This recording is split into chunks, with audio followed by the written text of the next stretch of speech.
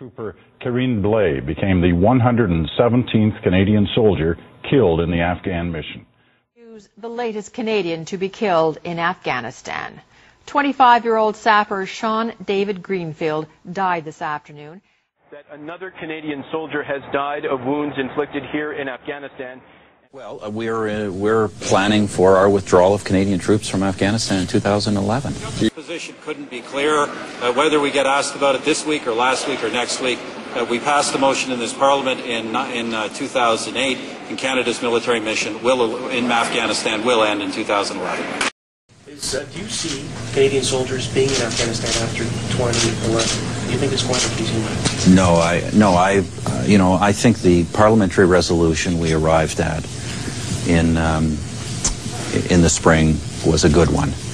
I think Canada will have some presence in Afghanistan after 2011. I anticipate it to be more on the development reconstruction side, but particularly in Kandahar, we will have been by 2011. We will have been in Kandahar, which is probably the toughest province in the country, for 6 years. For 6 years. I think, not only have we done our bit at that point, I think our goal has to be, after 6 years, to see the government of Afghanistan able to carry the lion's share of responsibility for its own security. A sovereign government at some point has to be able to be primarily responsible for the day-to-day security of the country. That's what we're trying to do through training programs. I think we are making some progress. And, the solution isn't, and I've told people to be realistic, I mean, the goal in Afghanistan, is not that there will be no insurgency or the insurgency will be eradicated by 2011. I don't think that's realistic if you look at the history of Afghanistan, but that you will have a government that is able, given that insurgency, to nevertheless manage its day-to-day security. And so that's our goal, and I don't really think there'll be much appetite among Canadians. I don't even think among the armed forces themselves, although they probably wouldn't say so much appetite to see rotations continuing the way they've been after 6 years. The idea that you were saying that we will be, if I understand, I don't want to put words in your mouth, but 2011, tell me what happens with Canadian troops in Afghanistan. Well, we're planning for our withdrawal of Canadian troops from Afghanistan in 2011. We're all gone by 2011. We've been very clear about that. Certainly the mission in Kandahar as we've known it, I don't want to say we won't have a single troop there because, obviously we could aid in some technical capacities. But at that point, the mission, as we've known it, we intend to end it. And, I think you have to put an end date on these things. And not just because I don't think the Canadian public will want to continue after that. I don't even think the Canadian military, although they won't admit it, would want to continue after that point. I think that we have to, say to the government of Afghanistan, we have an expectation that you are going to be responsible for your own security. We're not there to permanently manage your security. We're there to assist you in building up your capacity to manage the security situation. And that's what we're working towards. Now, that doesn't mean, as I said, we'll be completely absent from Afghanistan. And certainly, we've got important roles in development, reconstruction, and other technical assistance to the Afghan government. We've got to keep the thing on. We've made a big investment. We can't see Afghanistan fall back to what it was. But, if we need the level of Canadian forces in Afghanistan in 2011, we need it throughout Afghanistan that we have today, we're not succeeding. Once their Afghan mission winds down sometime in 2011, certain members of the Canadian military are looking to take a much-deserved break. And by certain members, I mean all of them.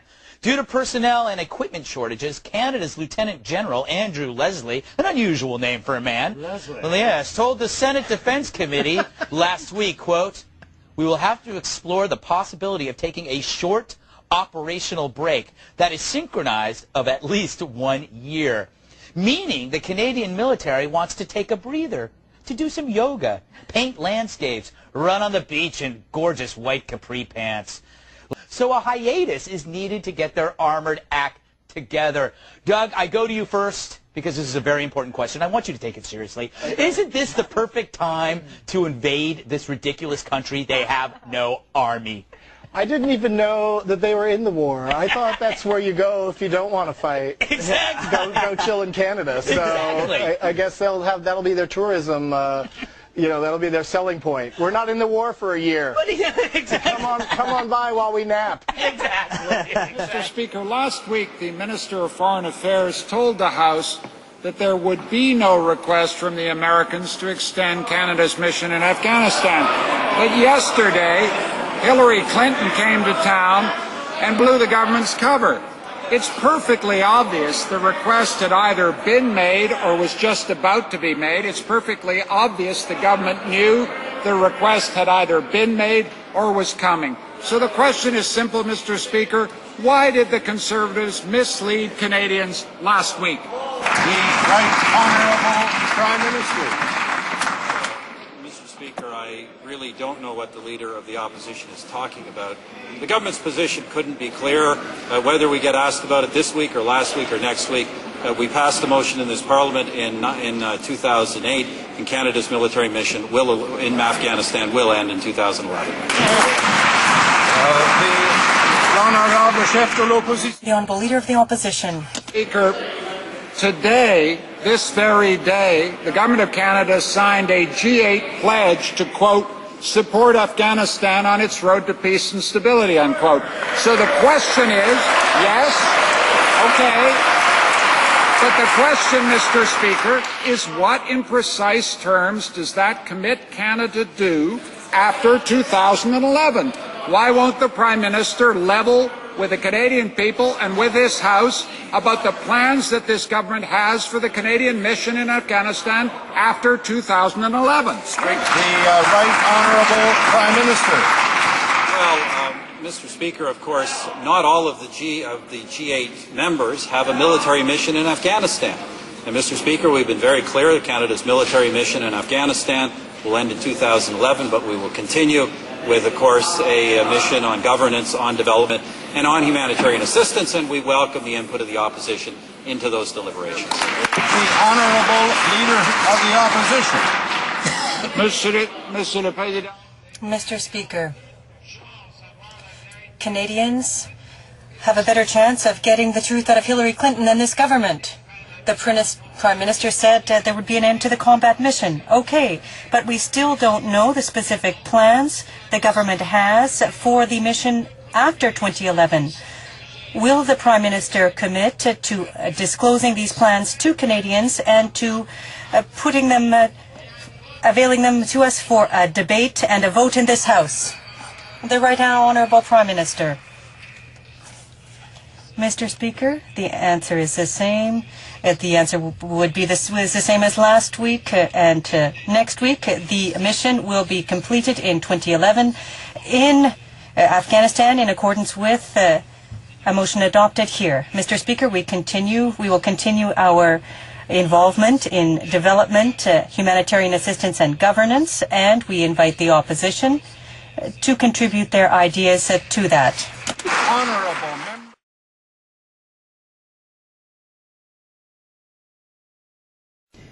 One of the things that we try and do as journalists is try and anticipate what the next big debate is going to be or what the next big issue is going to be.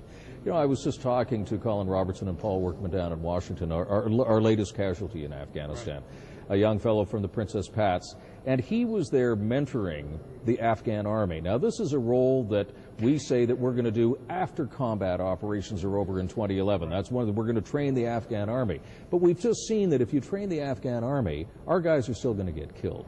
I mean, you know, at what point are we going to have a real debate about 2011? Yeah.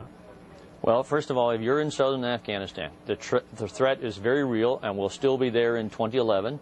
They will be trying to attack and kill anybody from the international community there and Afghan security forces. And if you are in the middle of that dynamic, you are going to be into fighting. You simply cannot sit back into a base camp, hide away and never move. But first of all, you cannot do any work. And secondly, you have now given the initiative completely to the Taliban, who are trying to kill you, and as a result, the risk will be even higher. So I believe if you're in southern Afghanistan, you are going to be in combat operations, whether that is deliberately your role or simply a factor of the fact that you are there. Canadians have it in their minds that a 2011 pullout means that people aren't going to be dying in Afghanistan anymore, and it's going to take a very brave government and a political party to bring them face to face with the reality that a continued presence there means putting Canadians in harm's way.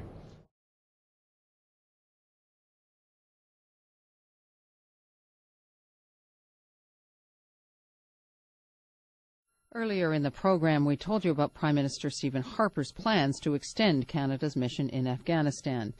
And while it may be a political issue in Ottawa for some family members of soldiers killed in Afghanistan, it's very personal.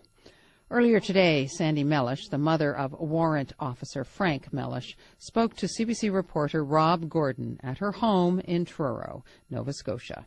Here's some of what she had to say for the record.